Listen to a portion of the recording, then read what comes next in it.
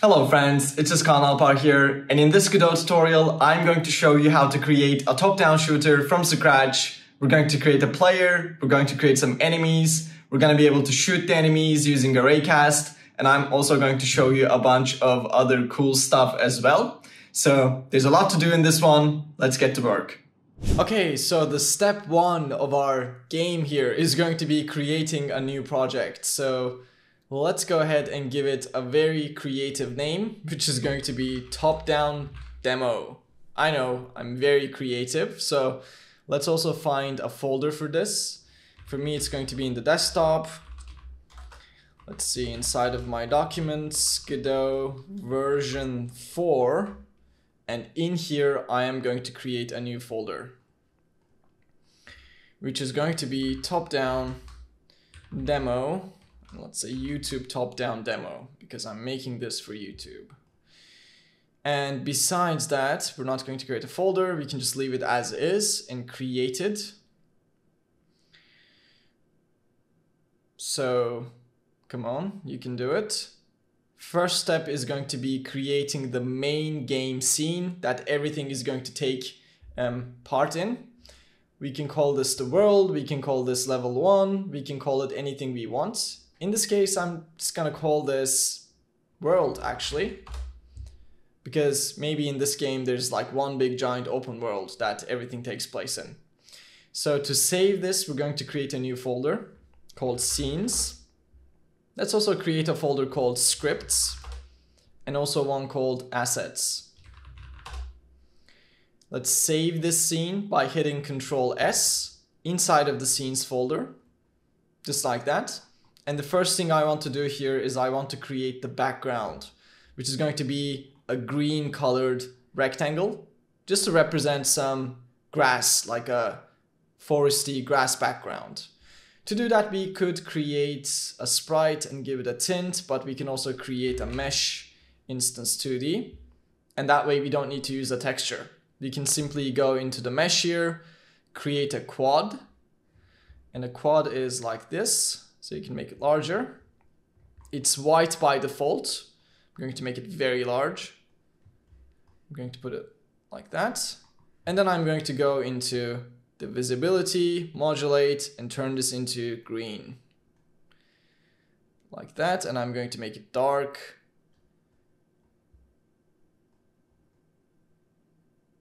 Maybe even darker, less color, just like that. I think that's going to make a nice background. I'm also going to click on this lock icon here so that I don't accidentally click on it. As you can see, I'm not able to click on it because it's locked. Perfect. So let's run the game by hitting this. It's going to ask us to pick a main scene, which is going to be this one. So we can simply say select current. And we're just going to get this green background. Perfect.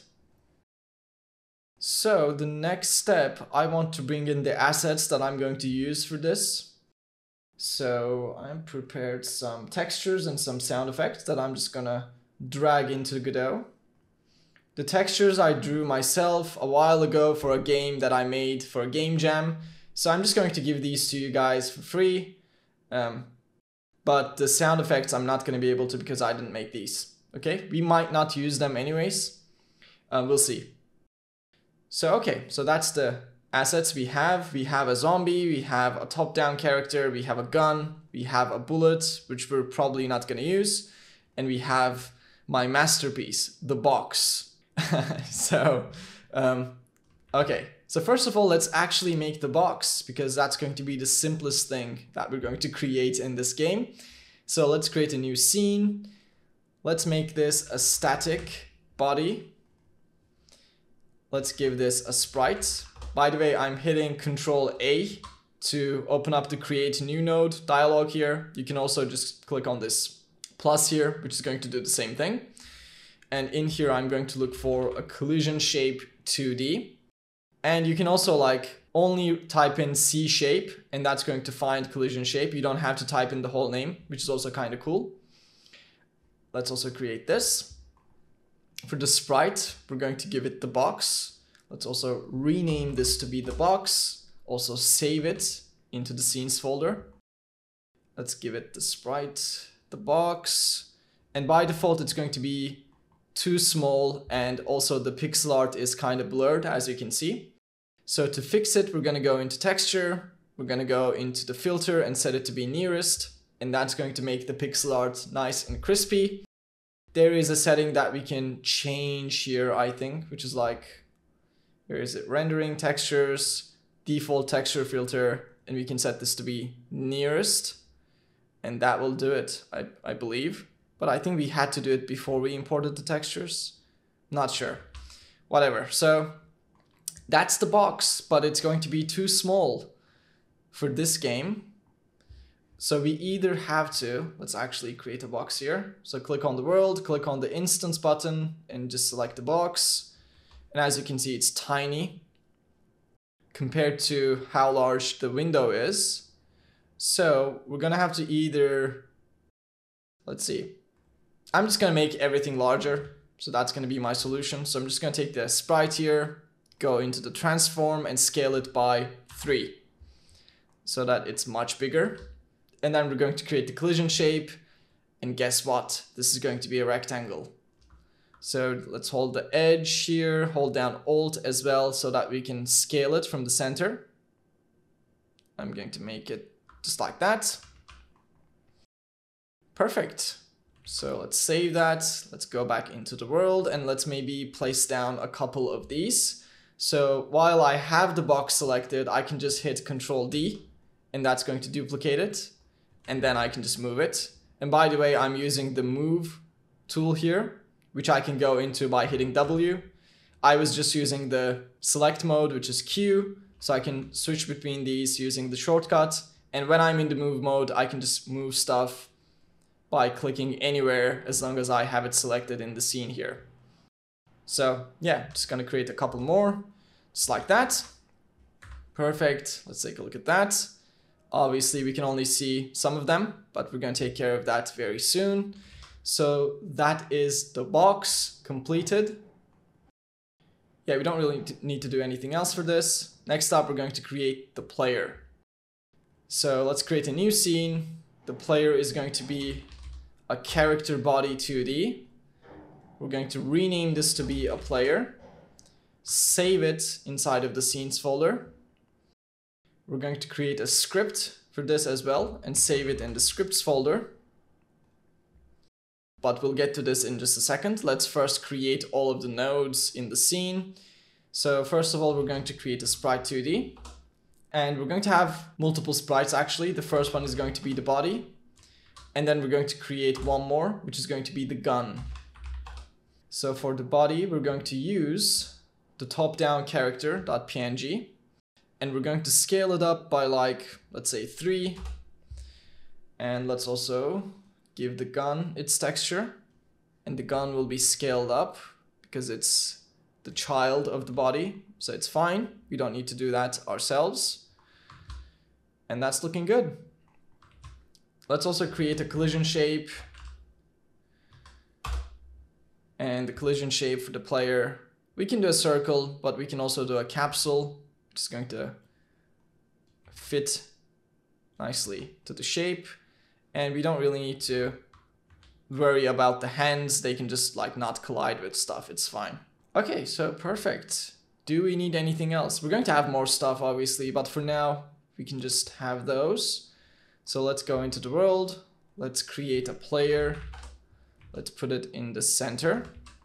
I'm also going to go into the project settings, go into window settings.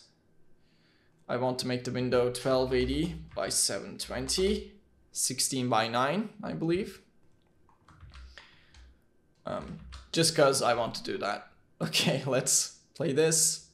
Let's take a look at how the player looks. I think the size is just fine. We can leave it as it is.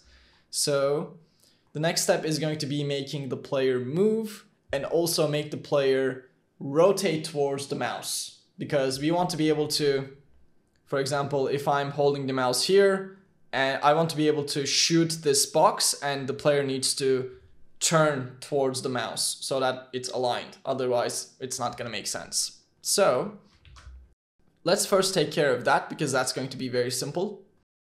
we're simply going to create the process function, which is going to run each frame.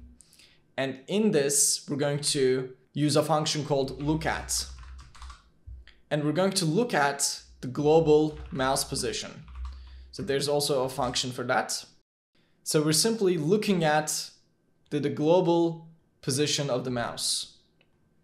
And that's going to look like this, which completely achieves what we want to do here. So we didn't have to do anything at all. We simply had to use the built-in functions Godot is providing. So it's always good when you can just rely on other people's work and you don't have to do it yourself. So feels good. Okay, so that's going to be the first step.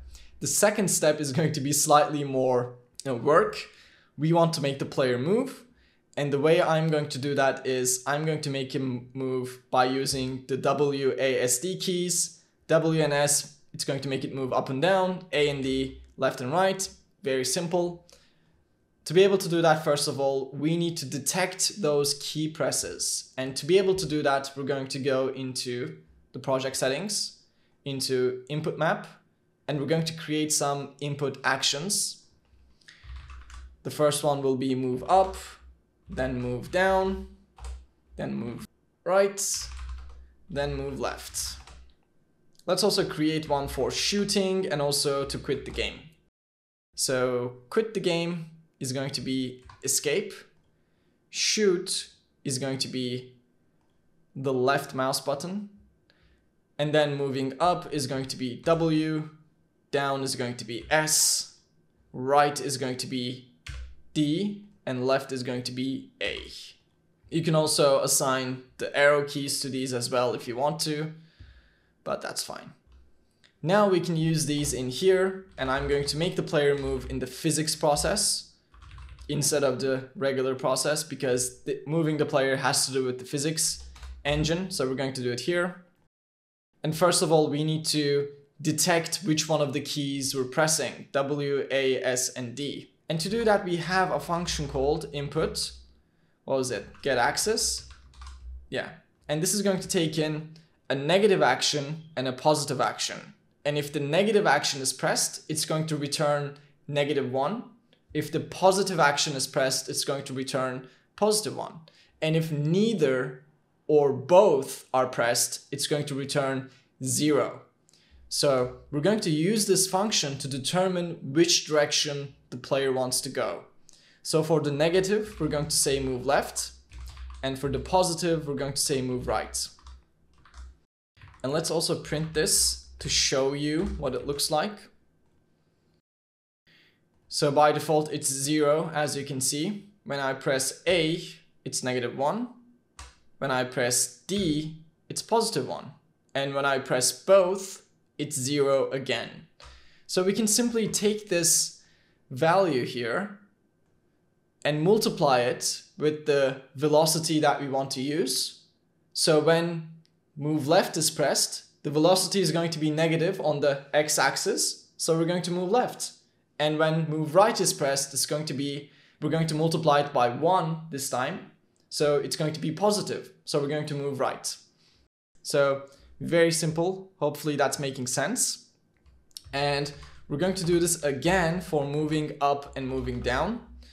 Up is going to be negative and down is going to be positive, because up is actually in the y-axis, it goes negative.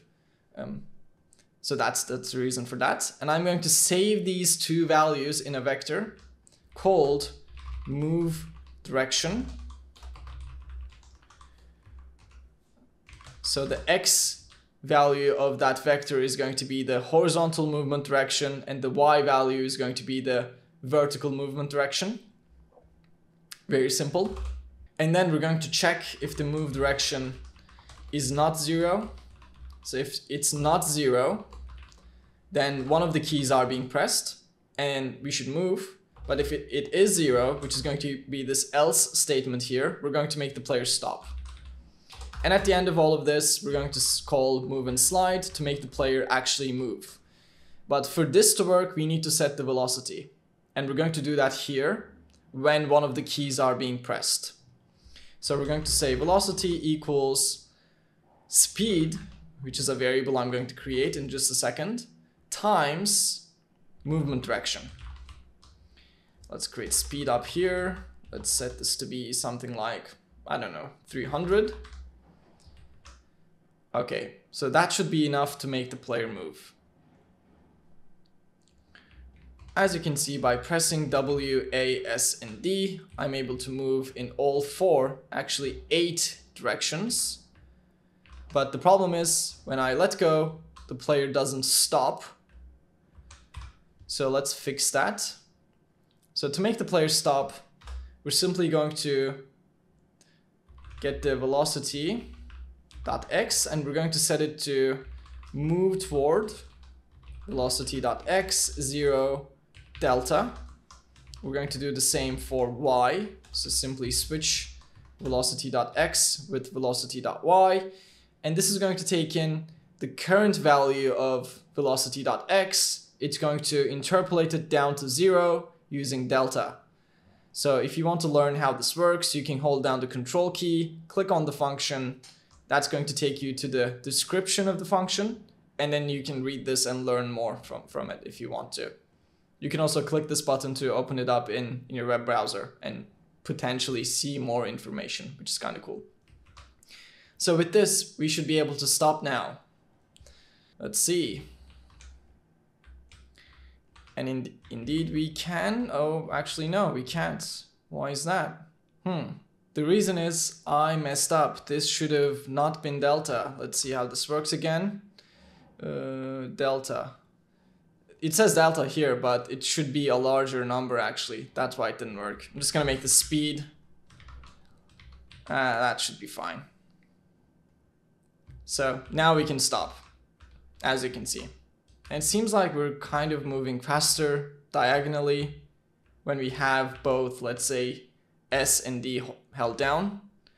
And I think that's because the movement direction is larger than 0 in that case. So we can simply normalize it maybe. Let's say normalized. And that should take care of that. Okay, perfect. Now we have the player controller. Finally, I'm simply going to create a camera here so that we can actually see the different parts of the game. Just like that. Awesome. Okay, we're going to leave it here for this tutorial because it's getting kind of long, and in the next one we're going to continue. So make sure to click on the next video and keep watching it to finish up the project if that's what you want to do. Okay, bye.